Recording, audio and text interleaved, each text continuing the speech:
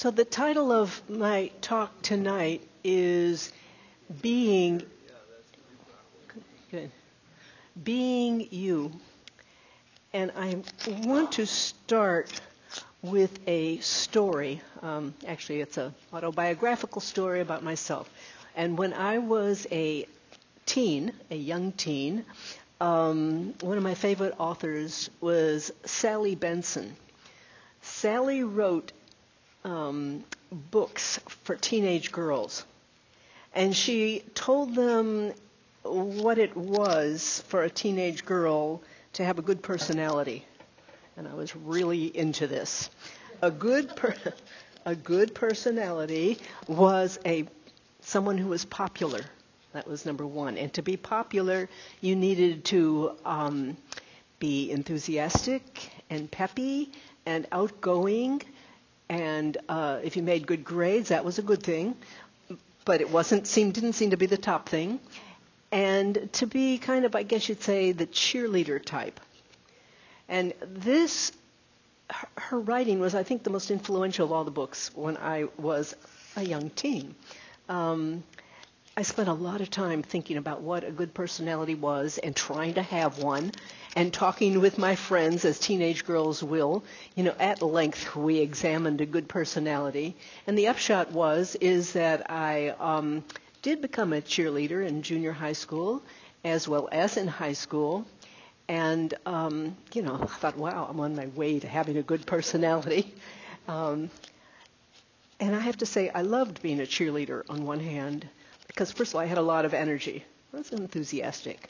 And, and all that, and I actually rather liked the status, on the day of the games, you wore the sweaters with a big letter on it. That was nice.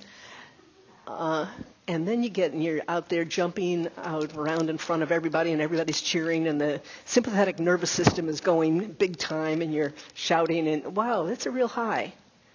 Now, the only problem with all of that was that I'm an introvert. Still am. So on times when I wasn't actually out there cheering and doing cheerleading, when my sympathetic nervous system kind of kicked in more of my normal mode, I thought, this is such a silly thing.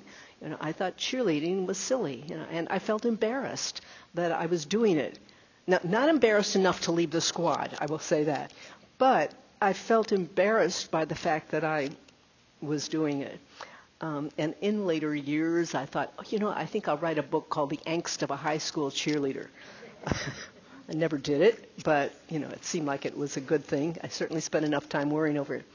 Now, I think that tonight I want to talk about this pull that we all experience to fit in, because that's what I was doing as a cheerleader. I wanted to fit in. And I think all societies have that. They're norms, the things that are considered the way to be, and whatever they are, different times, we try to fit in. And I want to affirm that, first of all, it's normal to try to fit in. And whoever you are, to also affirm that it is okay to be just who you are, even if you don't quite fit in, which I felt I actually didn't. I felt quite inauthentic up there as a cheerleader. It's okay if you don't fit in. And I want to take a look tonight at this pull. What is it to be authentic, to be you? It's okay to be you. And I want to see it in a spiritual context, in the context of our spiritual practice as well. And first I'll say that, as I just did, I'm an introvert. And we know in our culture, it's really the ideal, basically in our culture, is an extrovert. Is that not so? I think we've all kind of recognized it. The outgoing, the person who is persuasive and has a good personality and so forth. An introvert, by definition, is a person who draws their energy from solitude or being alone. They work best often on their own. They may be shy or they may not be shy. That's not the definition. It's where you are energized. And an introvert is energized by being alone. An extrovert, on the other hand, is energized by being with people and speaking. There's no right. There's no wrong. It's not a matter of right and wrong. It's just two different personality styles. An introvert, as I said, learns best alone. An extrovert can often learn best in a team format and with others and through others. And I will just mention there's a wonderful book out, if anybody is interested in this subject of introverts versus extroverts. It's called Quiet by a woman named Susan Cain. Quiet, the Power of Introverts in a World That Can't Stop Talking. Yeah. It sounds like it's a criticism of extroverts, but it's not really. She's just really focusing. What's the difference? So that is one way that we can feel pulled, as I did as a teen, to fit in, to try to be an extrovert. Well, I didn't quite fit in. But you know what? And I'm mentioning this in particular because I know many meditators are introverts. Not everybody. And as I said, there's no right or wrong, but I think and because I am one too, I felt like, I would like to talk about it a little bit. But I think there are other pulls in our society, other ways where we can try to fit in, and maybe we're not feeling entirely authentic when we do, or other reasons in our society that makes us feel inadequate. And sure you can name a lot, and just a few came to my mind, and one is technology, and the race of technology where many of us, especially those of us who are older, don't feel adequate. And we're trying like crazy to get in there and be adequate, but we don't feel that we're good enough, like it's not good enough to be me. And another one, I think, is the superabundance in our society. There is so much. What do we choose? And maybe you have two of those, 2 computers, 2 cars, 2 whatever, and I only have one. And that's another reason we might not feel adequate or quite up to par. I thought of another one, and that is the, I'd say, national epidemic of self-promotion. In our society, self-promotion is really, really become important. Selfies, as they talk about these little videos, really important. And some of us really don't feel comfortable doing that, and nobody can feel really comfortable promoting themselves all the time with this confident, ebullient, outgoing personality, because no one feels confident all of the time. So there is a sense and a way in which we can really feel inadequate with that self-promotion. We can end up feeling like we're pretending when we kind of promote ourselves in that way. And then another one, and as I said, I'm sure you have a lot, but aging. You know, we are a society that is devoted to perpetual youth, right? Eternal youth is supposed to be the focus. So I read a story not too long ago about Kim Novak. I don't know if anybody here, maybe there's some of you who remember Kim Novak. Maybe there are many of you who don't even have a clue. Kim Novak was an actress who was very popular in the 50s and the 60s. And on the night of the Academy Awards, she co-hosted the Academy Awards. She's 81 now. And while she was co-hosting, I read it according to a report, Donald Trump, who in his kind of nasty way tweeted she ought to sue her plastic surgeon, thank you, that she should sue her plastic surgeon because she's evidently spent a great deal of time and money to create a face that looks young. I mean, the point is Kim Novak is trying to look like Kim Novak, and she no longer does. So she commented that his comment, and by a few other people who criticized her for her unnatural youthful looks, that she felt bullied. She said she went home and she stayed home. Didn't even want to go outside. She said she understands what teens feel like, many teens, when they're bullied. That's how she felt about it. And what I observed, or we can observe, I think, is that she is has been as much into looking young and whatever it takes to look young, It's a pull that we can understand. We all have the ways that we're trying to fit in. And she is seeing the reverse side of it. She's no longer young. You know, I was talking to someone not too long ago, an older woman, she said she lived in what she called the Kim Novak era. And because she didn't look like Kim, she always felt ugly. Yeah. So now even Kim doesn't look like Kim. And so it goes, ever changing, ever changing. And I would say these are several reasons and ways we're called to fit in. There's another area that I wanted to talk about, and that is in spiritual practice. Spiritual practice is a practice, as we know, in which we are learning to grow as people, becoming more aware of ourselves, how we react, aware of these universal truths in which we live. And yet, if you're into inadequacy, if it's big for you, you can even find reasons in spiritual practice to feel inadequate. And maybe you've experienced some of them. For example, if you walk into a big room and everybody is meditating, have you ever thought that, wow, everybody is sitting here and they've got quiet minds and mine's running around like crazy. I'm not a good meditator. I've thought of that at times. Or what about if any of you have ever been to maybe a Buddhist temple or a monastery? Sometimes there's a big Buddha sitting up there. I mean, multiple times life-size. I was at Bhavana for some time, and there's a huge Buddha up behind where the teacher's sitting. Everybody's looking at it. You can feel really inadequate, so small looking at this enormous statue. Or you can be listening to a teacher, and I'm not getting what they're talking about. Maybe sometimes that's happened for you, inadequacy. Or like, it's not good enough. I'm not good enough to do this. And I'll even say, I think there's a way that our teaching can make us feel inadequate too. I mean, we've got the list, the 5 hindrances, greed, aversion, and doubt, and worry, and what was the other one? I missed one. Sloth and torpor. Thank you, friends. 5 hindrances, and most of us have all of them, and so we have them in big time. And we're working hard. We're working hard to overcome them, and then we backslide.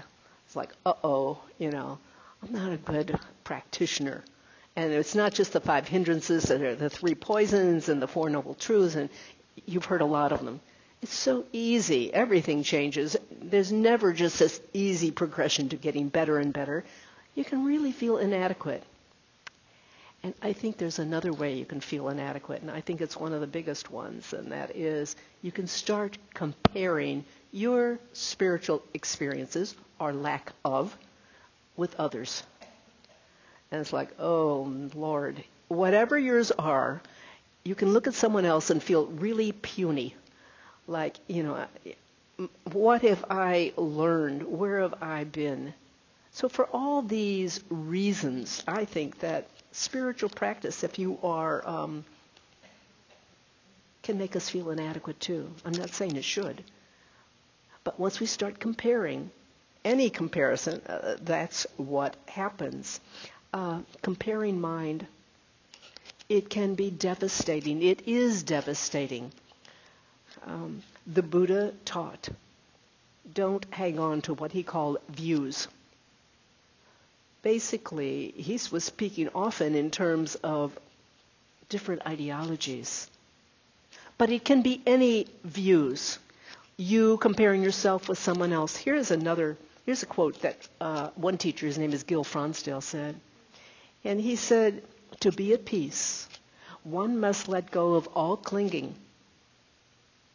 And then he quotes the Buddha here, and he said, one who is attached gets into disputes over doctrines. But how and with what would one dispute when someone is unattached? By not embracing or rejecting anything, a person has shaken off every view right here.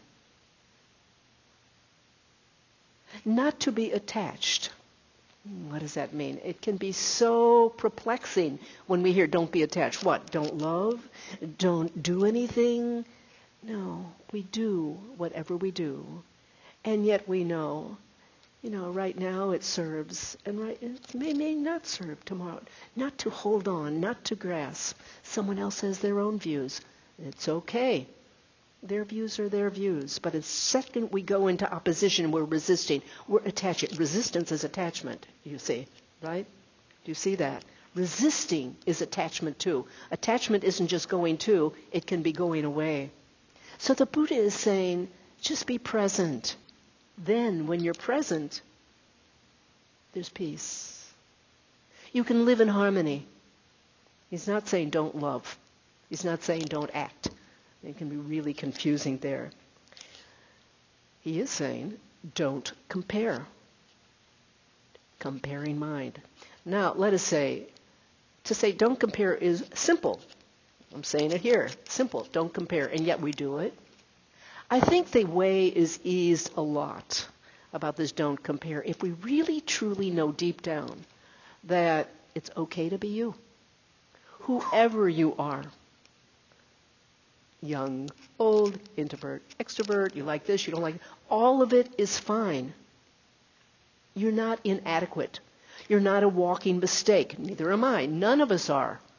We tend to sometimes think so, like the world has it out, the universe has it out for us. You're not.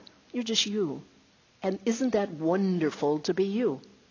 And all your you-ness of who you are. So the idea is to learn you matter. Whoever you are, because you're alive. Just as you are yourself.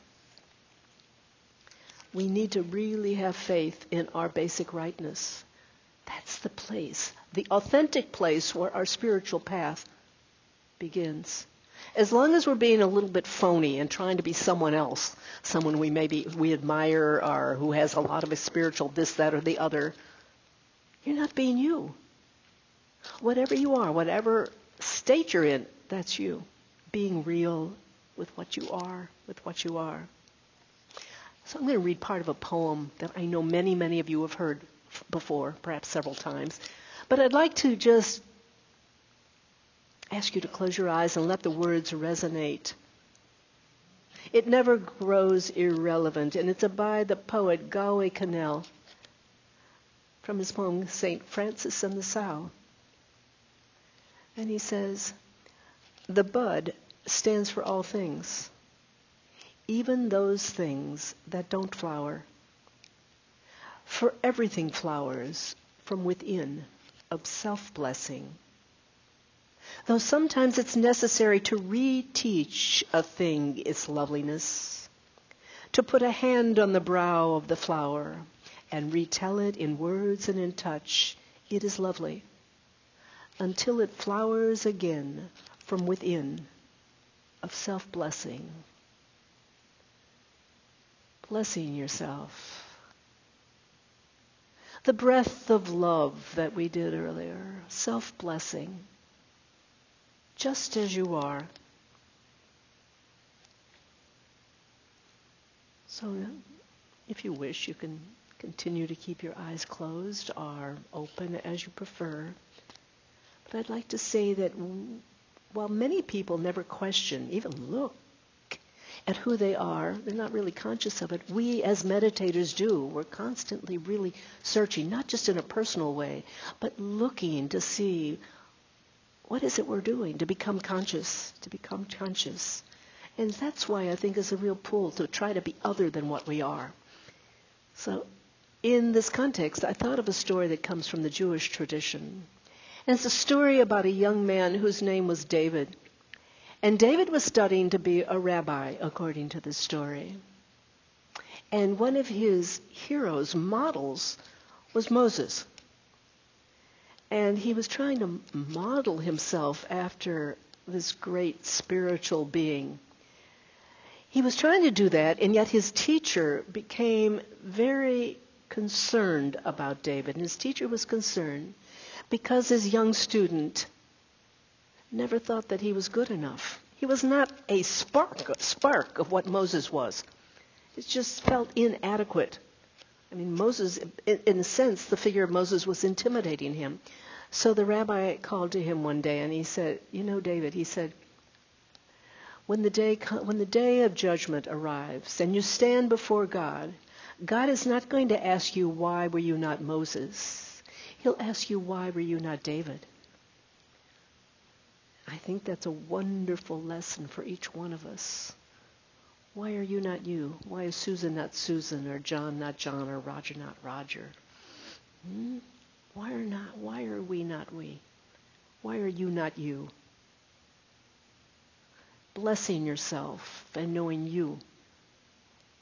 Wherever you are, whatever you think about your personality, you are fine. You are all you need to be, and this is the place in which you need to stand, just what you are, in all its truth.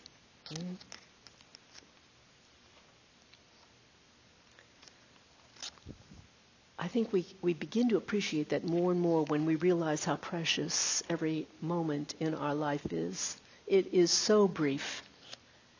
It's too important for us to hide behind a false identity to know that we're okay. We're okay.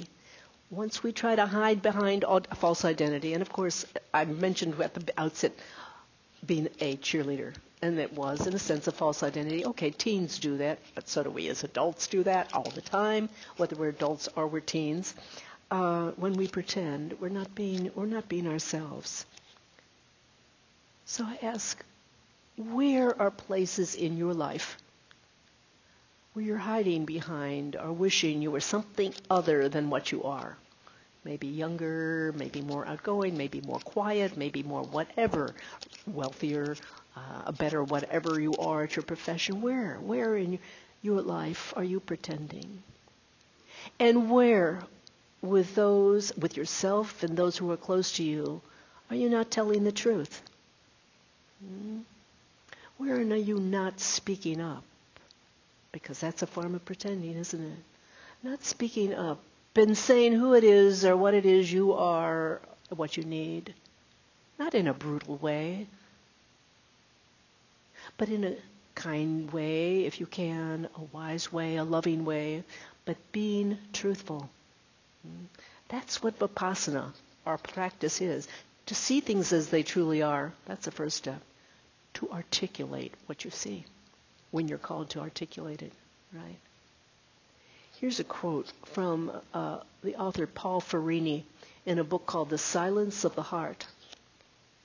And he said, it comes down to one question. How honest are you willing to be? Are you willing to be with your feelings and tell the truth to yourself? Are you willing to be with your feelings and tell the truth to your partner?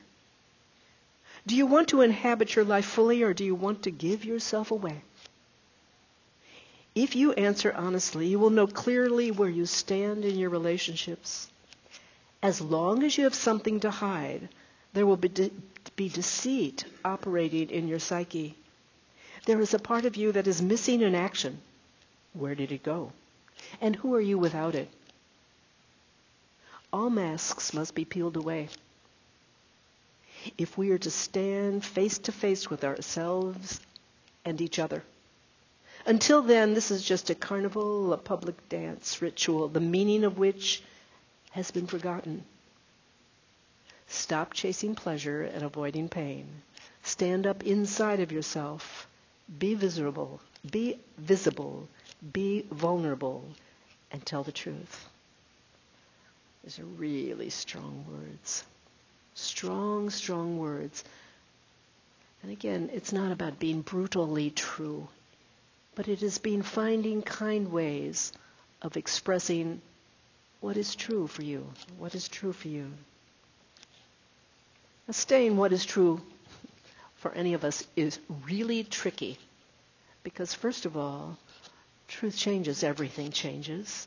How do we stay with ourselves in a flexible, kind way? And there's only one answer, and it's being mindful, to tie in with your heart and mind, and to know what's really going on for you, and expressing as kindly and as clearly as you can.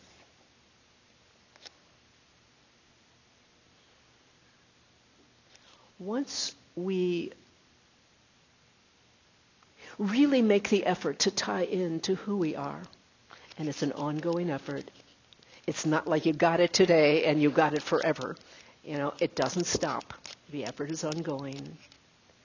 Once you've tied into that, then there's another level that we need to notice. We're trying to recognize and be true, authentic with who we are. And then the next level on the spiritual path is to recognize what you are. Because each of us is not only a who, we are a what. We are a something beyond our personal self, our personal identity. As difficult as that is, as challenging as that is to be with it all the time. There is this other level. If we are to truly be present and working on our spiritual practice, it begins to dawn on us, whoa, there's something else there. And that something else bears on what we are. What we truly are, and I will say in a primordial sense. Beneath all the layers of who we are, beneath our roles, there's something else that is there. I'm going to quote right now from Zen Master Dogen. Dogen Zenji, he was a Zen master, Japanese, in the 12th century or the 13th century. He wrote a lot. Zen people read his writings like we in our tradition read the writings of the Buddha. You read Dogen. So there is, amongst his writings, something he called rules for meditation. And I, for a while, a couple of years, lived in a Zen monastery, and we recited rules for meditation every single day. And I'm going to read just a few lines for his rules for meditation. And he said, it is futile to travel to other dusty countries, thus forsaking your own seat.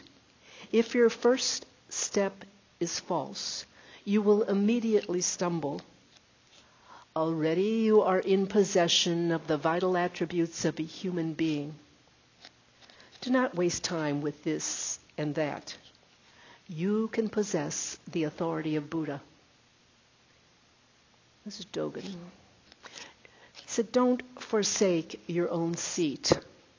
In the context of our talk right now, be yourself. Don't rely on false identities. Don't go grasping after them. Realize the importance of just being who you are, where you are. And then he said, already you are in the possession of the vital attributes of a human being. What does that mean? Well, at very bottom, you don't need to change anything. You don't need, as Jack Kornfield said, you don't need a personality transplant. It's fine who you are. He went on to say, don't waste time with this and that because you can possess the authority of the Buddha.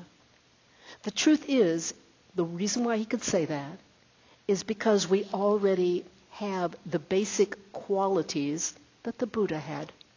This is the what. We are and have the same nature that the Buddha has. In the other Buddhist traditions, they make this clear. They call it bodhicitta. And it is just this basic quality of heart and mind that goes beneath and below our roles.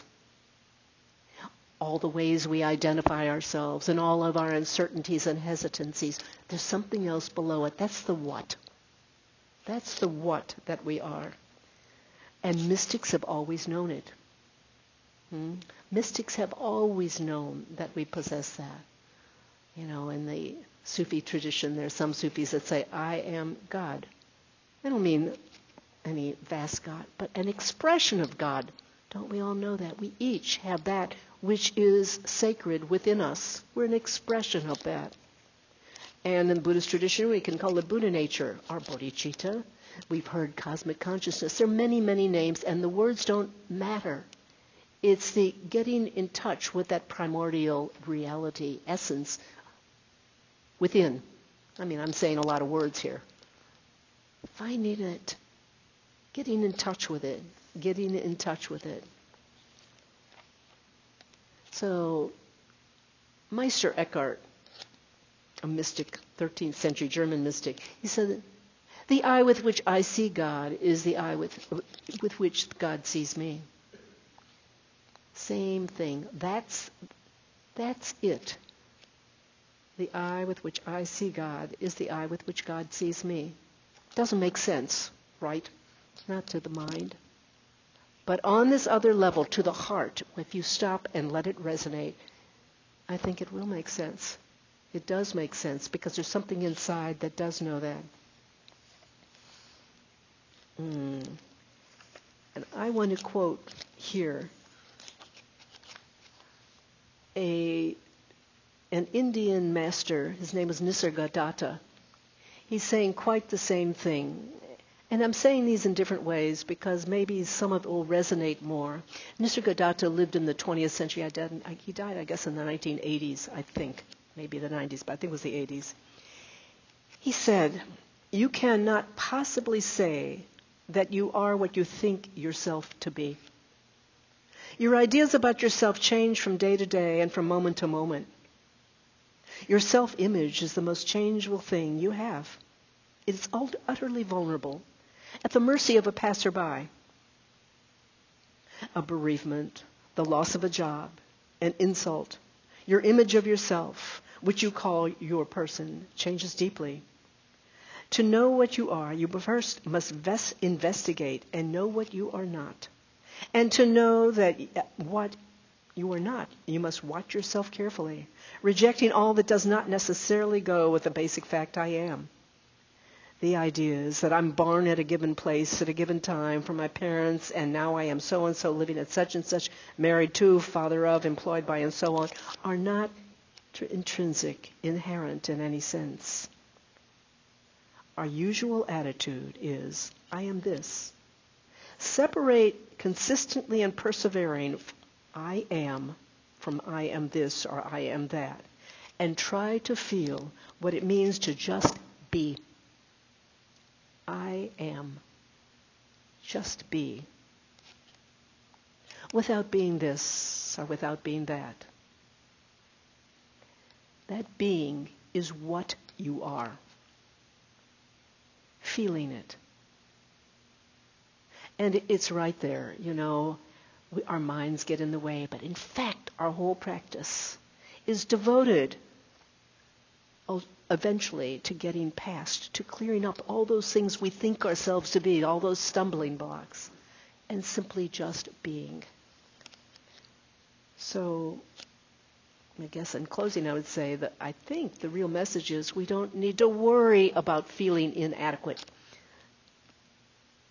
like we're not good enough, like we're not being authentic. Because at this other level, all we need to do is be.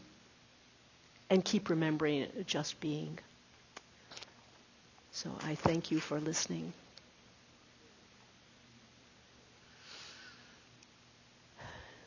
Are there any comments?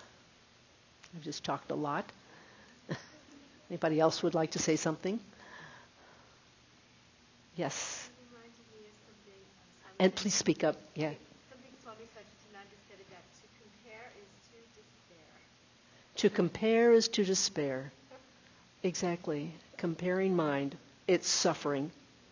And as she's quoting Swami Satchidananda, it's not like, this is known by all practitioners who go deeply into whatever tradition. It's not just that we're teaching Buddhism here. We're looking at really what's true. Really looking. Thanks. Anybody else? Yes. Sure. This high school story just really brought me back in that I too am an introvert, and I wanted desperately to be a cheerleader, but somehow myself got in the way. Maybe good for you. So we both had our reasons. Yeah. Yeah. Well, I'll tell you, you didn't miss much. Yeah. Thank you, Cynthia. Yes, Linda. Well, you said we have a pull to the other than we are, and I thought about that. Why is that? What is that about? Is that just what it is for you? Is it not? All societies have that. This pull to conform to whatever the societal. We're social beings, and we also have that sense of something deeper than what society says. So we have both. It's a conflict, isn't it? Or it can be a real conflict. And that's what we're struggling with. What is the societal norms, or what is out there? It's not the societal norms. And what do we feel deeply in here? And what we're learning on our path is, how do we express and embody that? We're all just groping around trying to figure it out, kind of stumbling here and there. But it's authentic. It's real that we're really trying. Yeah. Yes. You're very welcome. Can you speak up?